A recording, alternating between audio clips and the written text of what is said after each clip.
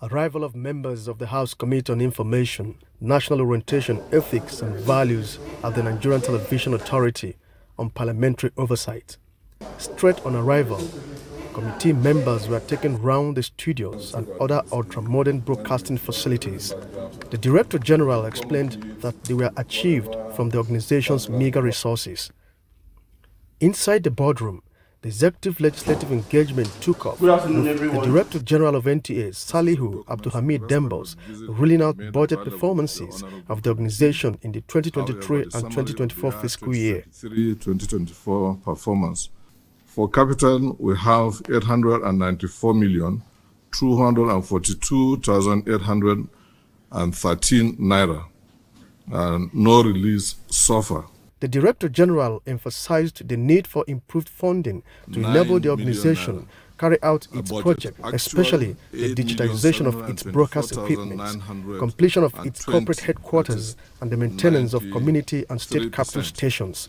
During the year 2023, we were able to move some of our operations from the former premises to the permanent site with little resources available, just like I've highlighted during our tour of some of our facilities.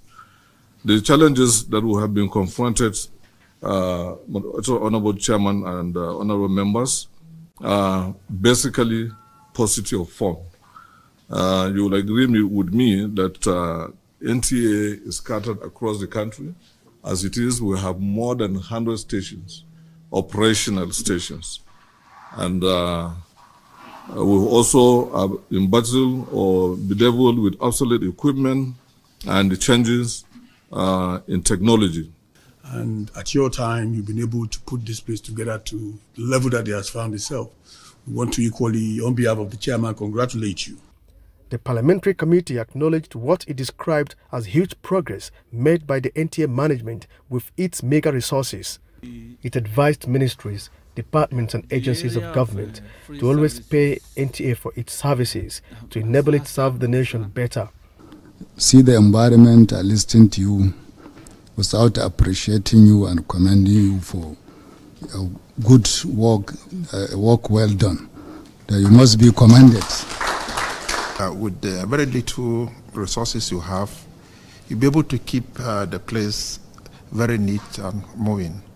It's quite encouraging. Not many government offices you go, you have this environment. As an architect, I'm very particular about what I say.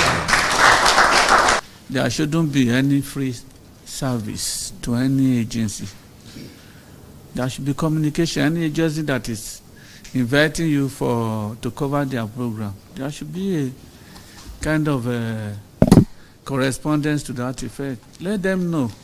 You buy diesel, you buy petrol and the rest to move your vehicle down and your personnel that are going to work. This is the committee's first oversight visit to the Nigerian Television Authority and plans to extend its visit to NTA stations across the country.